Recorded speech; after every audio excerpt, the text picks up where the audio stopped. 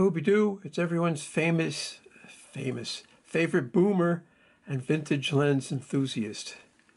And today we're going to look at the SMC Pentax-M 1 to 2 f2 50 millimeters. This is a K-mount lens. It's on the K200D. This is a 10 megapixel camera. It sort of has an advanced menu. Why don't we just look at the menu real quick while we're here, since this is a manual lens, for the shake reduction, you got to dial in the number. So I put in 50, okay. Menu. This is all standard stuff. Select the AF point. When you're in manual mode, you just get the center, so that's pointless. JPEG quality is always the best. Format, all this stuff is standard. Auto power off, folder name, blah blah blah. Oh, it has dust removal and sensor cleaning. That's nice. Now, in these K-series cameras and for the Pentax line, you have to auto bracketing, just white balance, superimpose, AF and remote control, slow shutter speed, noise. Oh, let's see what I got. On and off. That's the only things you get. ISO noise reduction. Oh, look at that. Off, weakest, weak, and strong. So I have it on weak. OK button when shooting. E-dial and program. Oh, green button in manual. So in green button in manual, you have to put it in, it's a TV shift, which means when you adjust it, adjusts the shutter speed, and it doesn't care about the aperture. So that's what you have to do there. Flash, white balance, preview, display. Oh, preview method. I have optical preview. So this way, when you push the green button, it stops the lens down, and then the camera sets the proper shutter speed based on that. So let's leave that there. Display sensitivity, saving rotation info, catch and focus. What we got here? Catch and focus is enabled. Okay. Using aperture ring. Very important.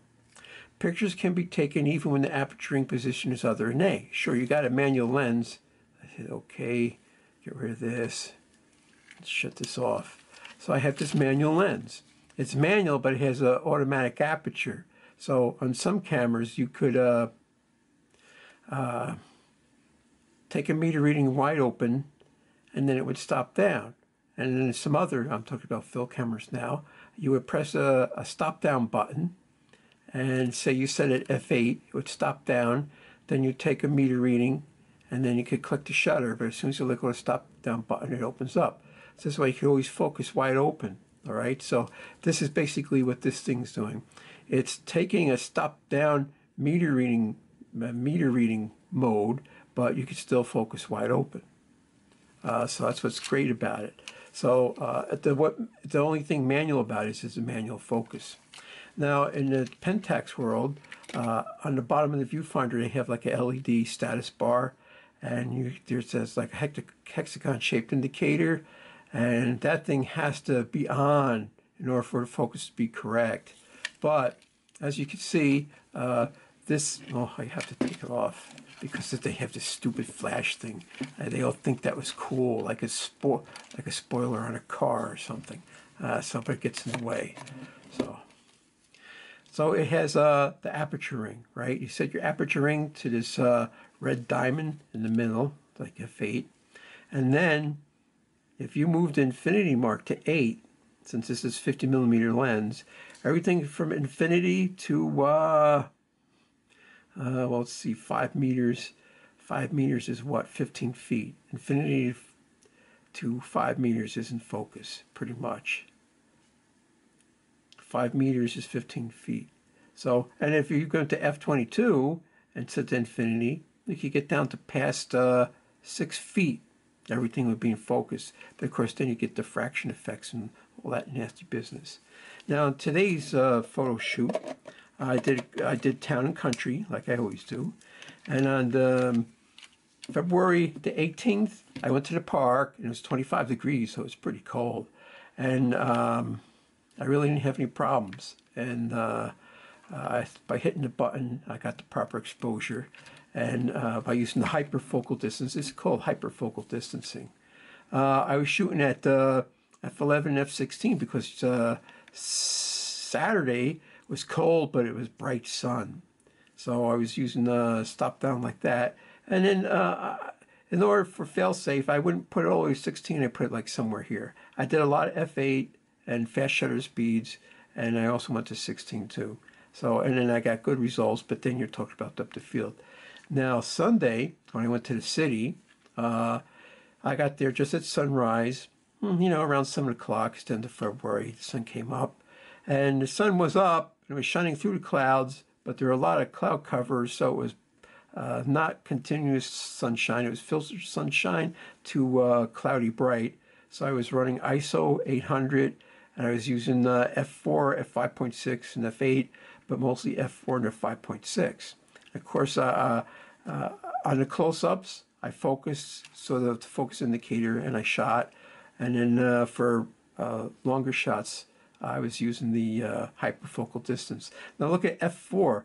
f4 only gets you down to like 25 feet or something, and at 5.6, maybe gets you down to 20 feet. So you really had to focus. And actually, the pictures came out pretty sharp, so I can't complain. So what's the bottom dollar? You're going to look at the pictures following, but this is another key lens, right? There's the Pentax makes a Pentax-M 28 millimeter f2.8, and I highly recommend that lens, and I recommend this lens. But there's only one thing I want to point out. I did a video about this lens. This lens got dropped, and you can see it got hit right there, and the focus ring is a little egg-shaped if you look really closely. And it was rubbing on the lens barrel, and it made a mark. You can see there's a mark here. And what I did was I took a rubber mallet and a block of wood. I took the lens off the camera, and I started hitting the focusing ring around the opposite side to see if I could egg shape it and it wouldn't rub. And I did. It works really good now. It was really hard to focus, and now it's pretty easy to focus. And just think, this lens got dropped, and it tapped it in with a rubber mallet, and then you look at the pictures and you decide whether they're good or bad. I think this lens is another really nice lens.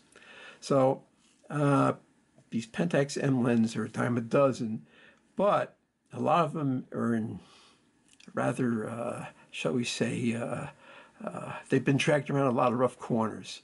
This one, except for the drop, where it dropped, it's in perfect condition. Well, it was in perfect condition. So the optics are perfectly clean and clear, and the rest of the lens looks like it's never been used except for that one spot where it got dropped. So maybe you could pick up a lens like this for 25 bucks and you're good to go. But some of them are even worse condition, where they're all scuffed up and maybe the lens is a little foggy on the inside, and they want like 25 or 50 bucks for that.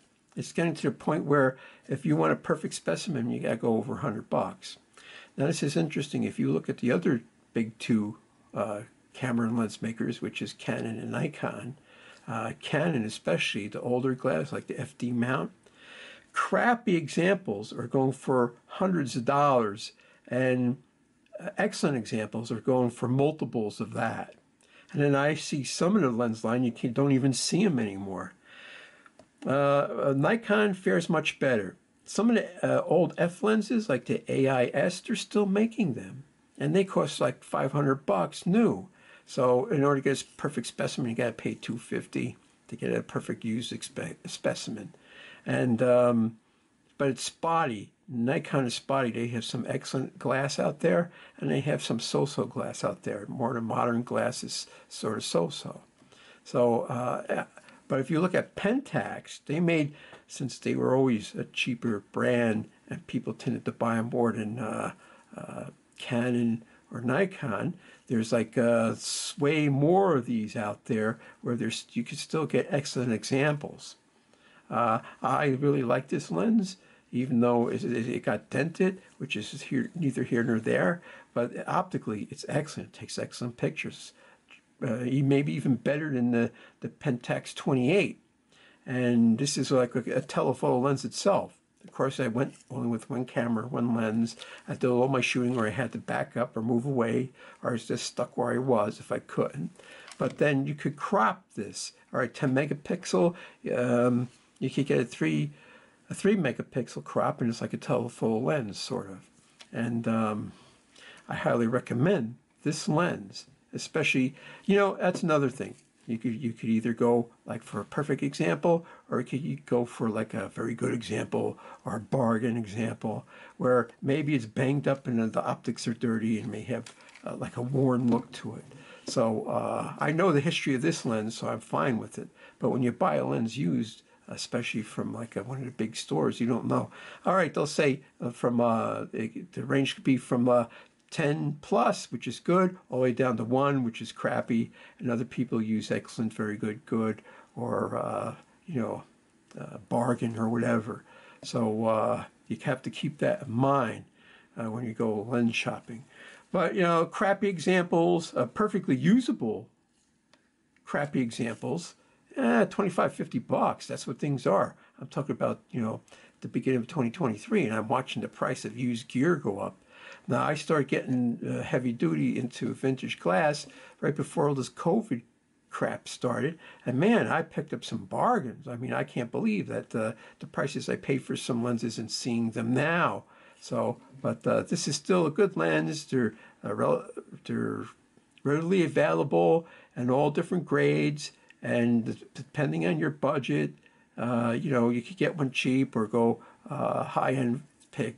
Even a perfect example, $125 would be perfect with lens caps and everything. So I highly recommend this lens if you want to complement, like say you bought the Pentax 2.8, then you would have like a sort of a wide. Actually, this on a crop center, this is like a 75 millimeter equivalent to 35 millimeter, and a 28 is more like a 42, so that would be more of a slightly short normal lens, and then. But still, if you want to have two vintage lenses and you want to get them cheap, you can't go wrong with the 28 2.8 or the 50 millimeter f2. Now, Pentax made a whole different range of normal lenses. They have 55 1.7s. They have 50 millimeter 1.8s. They have 50 millimeter 1.7s, and I can't say how good those are, but I know this is a really fine lens, and I highly recommend it. And without further doggy-do, let's get into examples and check them out.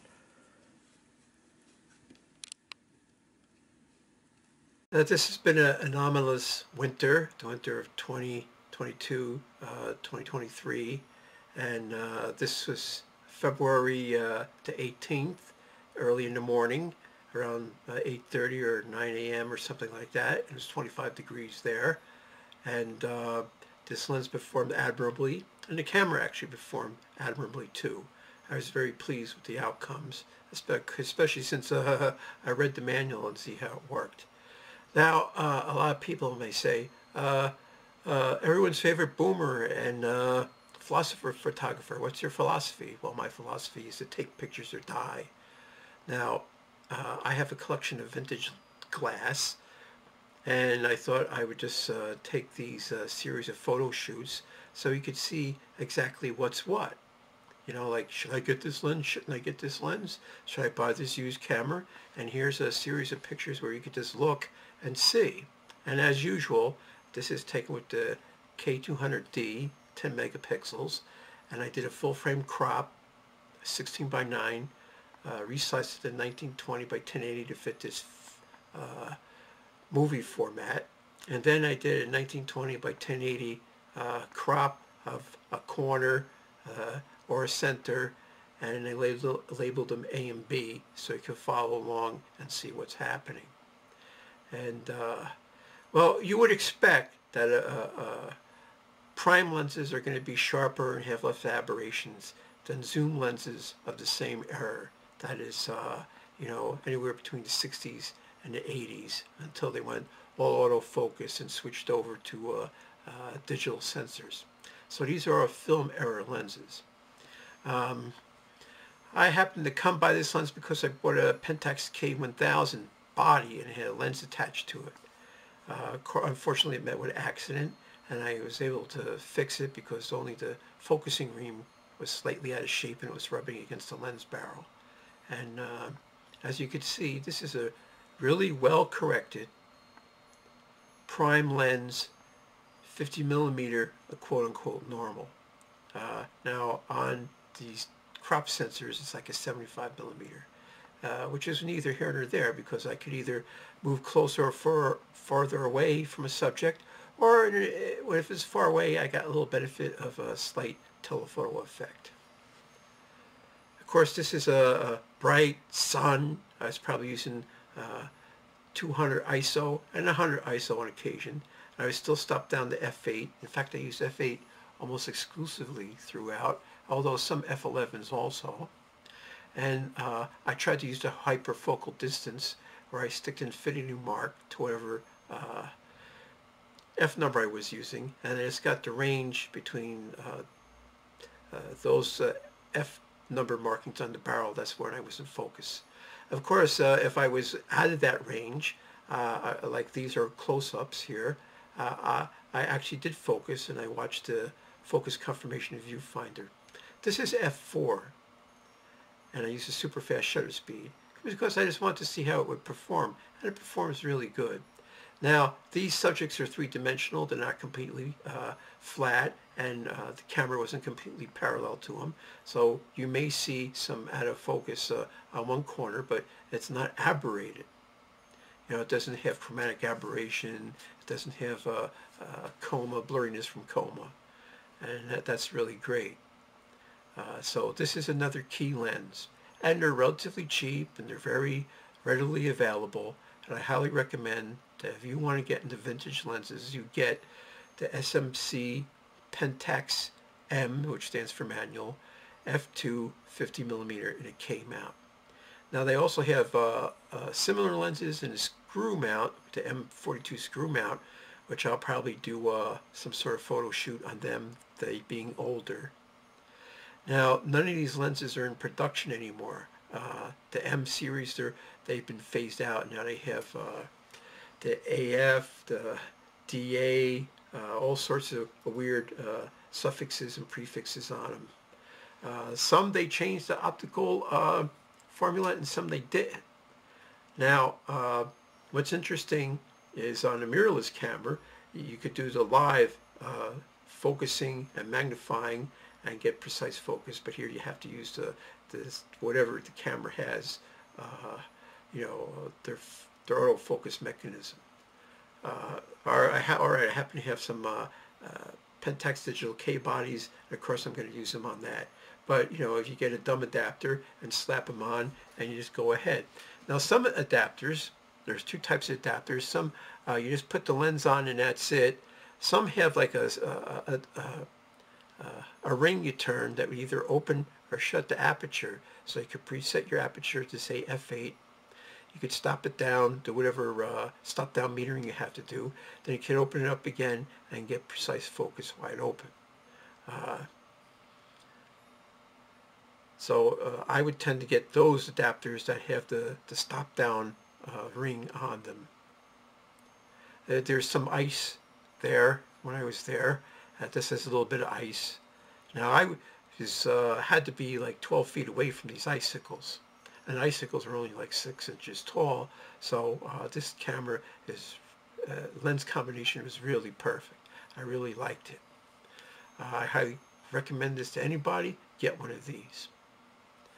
I like to go to park early, and especially when it's like extremes of temperature, whether it's really super hot or really super cold, or there's a threat of a terrible rainstorm, and then usually there's no one there, and you can walk around and have the park to yourself. I did see a couple people, some dog walkers, and a few couples walking around, but otherwise the park was pretty deserted. So you can see this is, now remember, this is only 10 megapixels, and I had to, you know, sample it down to fit this film format, but it looks really, really sharp. Really sharp, really contrasty. You can see the fine branches aren't blurry or anything. like you see on a lot of zoom lenses. Now, this is more simple construction in as much as the lens cell is fixed and only moves back and forth, whereas a zoom lens, not only does it have to move back and forth unless it has internal focusing, but the lenses have to change in relationship to each other. And under extremely cold condition, that may present problems and you know, the less than ideal relationship of all the glass in the camera. So I think this has it going for it. Now, if you have an interchangeable camera, lens camera, well, then it's no big deal. Say you have a 28 millimeter or 24 millimeter, you got this 50 millimeter and 100 or 135, then you just swap them out. Of course, you can miss a picture while you're changing lenses, whereas a zoom would be seamless from going from a wide to a tele range. And you know, this thing had excellent tonal range. It was resistant to flare. All right, now this is Newton. This is a town you folks really haven't seen much. I try to get there once a year, but I haven't gone there in quite a number of years. And as usual, I like to get there in the morning, and a Sunday morning. And you know, this is a county seat. Newton is the county seat of Sussex County in the great state of New Jersey, and Hackensack is the county seat of Bergen County. And well, I live in Passaic County, but I would never go to Patterson because it's so scary.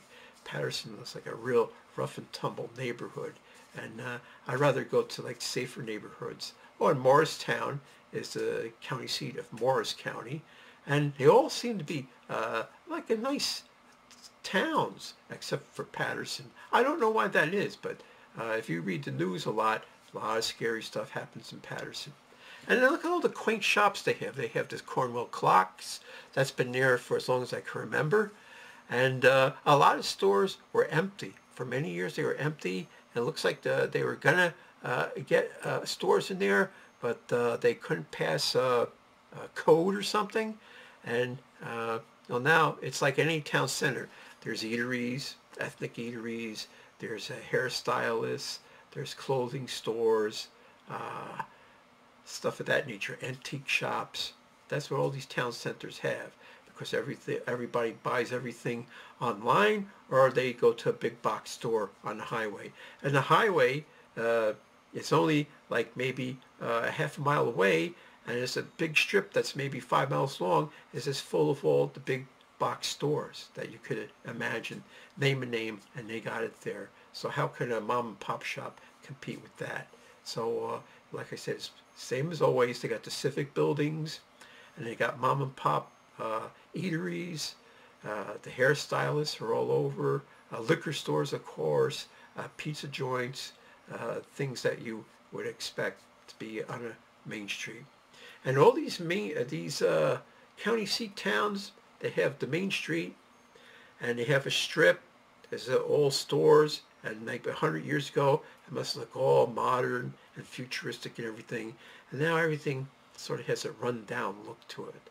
And it looks to me like this town, Newton, is going to start renovating and doing some urban renewal, where all these old buildings, except the ones that they're designated historic, are all going to be ripped down and replaced with more modern facilities and whatever that entails. Now, pay close attention to a lot of these buildings. These are old brick buildings. You know, they're not modern brick buildings. And if you look at the woodwork on all of them, they all look a little ratty. Now, I noticed that a lot of ethnic eateries, they painted them in bright and vibrant colors and contrasty and everything. But you could still tell that the woodwork is beyond its prime, so to speak. But then if you see the tops of the buildings have all this fine detail, it must have been very spiffy when it was all brand new. And of course, we're talking about 100 years later or more, and it just has like a rundown look to it. And I would imagine that a lot of these buildings are just going to be trashed and replaced. And some of them already have. Oh, liquor stores are all over. That's America for you. You know, the old hairstylist shop and spas and some clothing stores and new age stuff, and that's what they got. And then these restaurants, they come and go. This I remember years ago I was there and I saw this sign, but now it's all boarded up and with these pictures of saying this is what Newton's going to look like. And it's all going to be ultra modern and you know, all this quaint distinctive characteristics is all going to be gone. Like this building used to be some sort of flower shop, big flower shop, and I guess they went out of business for one reason or another. And that's why I like going back to these places, because some stores last a long time and some come and go. The English building, well, I guess they're going to have to change the name to the Spanish building. That's America. Everything is all ornate. Of course, everything was closed. I couldn't get a bagel or a cup of coffee or anything, which is just as well because, you know, you got to pinch your pennies these days and watch where your money goes, and no one knows what's going to happen next with the economy or the nation. But look at the color of the color, and look at the tonal range. It's the micro contrast. This is a fantastic lens. It pairs well with the same manufacturer SMC Pentax-M 28mm 2.8. So if you're too cheap and you can't get one lens, you only get one lens, get one or the other. But if you could splurge, you know, get both of them. And if you get a well-used copy, they're only 25 or less than 50 bucks each. And, you know, better examples go for more money. I don't remember Midtown Collision being there. This looks like some sort of new concern. CJ's Barbershop, well, they're established 2009, but I don't remember seeing that there. Here's a shot down Main Street.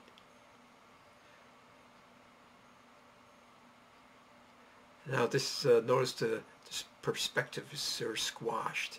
So what happens is all lines meet at infinity. So even if you use a wide angle lens and you zoom up on the center portion of it, it'll still have that like telephoto look to it, where perspective is like sort of squashed. So Montclair is a big town, but it wasn't a county seat. But they all have this same look, these towns, that they were a long time ago. They were all like civic centers and the hubs of commerce and everything, and how the United States has changed its culture, you know, from people going out and shopping locally to now online in the big box stores and malls, or strip malls on the highway, where there's just you know, miles of the stores. And of course, like, they got the signs, all the cool signs. I really like that. You know, people dreamed these things up. Look at this, the Plaza Restaurant, established April 30th, 1936. Wow, they've been there a long time.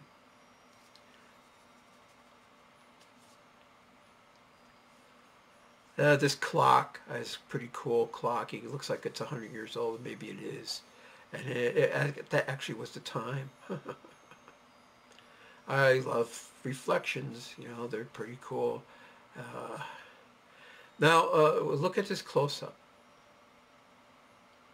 I pixel peeped on this close-up here. No, I couldn't read the guy's license plate, but it's just as well I would have to blur it out. A lot of these towns, they have their memorial to the Civil War. I guess the Civil War was like RJ6 now, you know? But who's the good guys and who's the bad guys, I don't know. Here's a reflection, patriotic flag, insurance agency. Here's some fancy woodwork close up.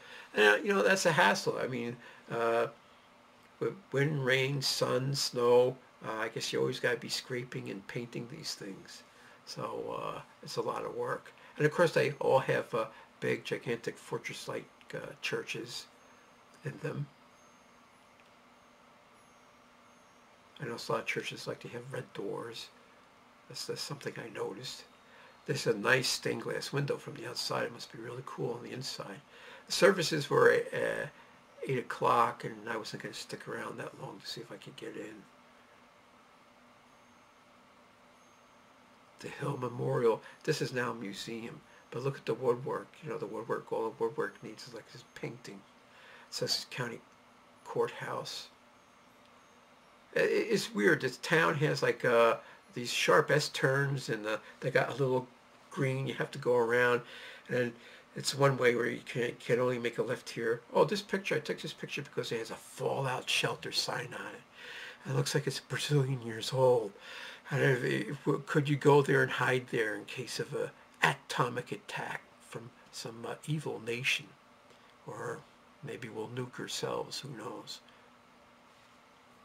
And there's got signs all over, and I guess they help, but if you're driving through town and you're not familiar with it, here's a close-up of the Civil War Memorial. I'll have to compare this one to the one they got in Morristown. Morristown had a taller obelisk than this one. It's like twice as tall as this one, and they had the guy on top. I'll have to check that out, see if he wore a mustache and what sort of rifle he was holding in his hand. I took a picture of this fire plug against the gray wall. And besides, it's a good test of this lens. Look at this is the upper left-hand corner. It looks very clear and unaberrated. It's not perfect. I don't expect it to be perfect. But hey, this is on a crop sensor. So what's it like on a 35mm film?